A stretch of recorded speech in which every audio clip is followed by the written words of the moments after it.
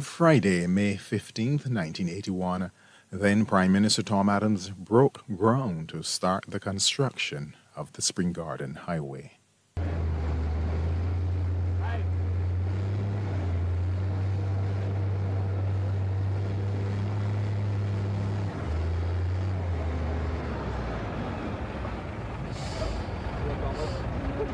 This road is only a part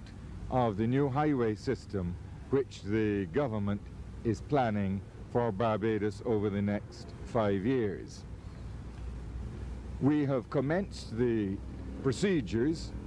for 2 new highways, one from Highgate Hall to Warrens and then from Warrens to Blackrock to link up with this road itself when it is completed, and another highway from Wildy via Newton Industrial Park to the airport to provide better access to present industrial development areas at Newton and at Grantley Adams Airport.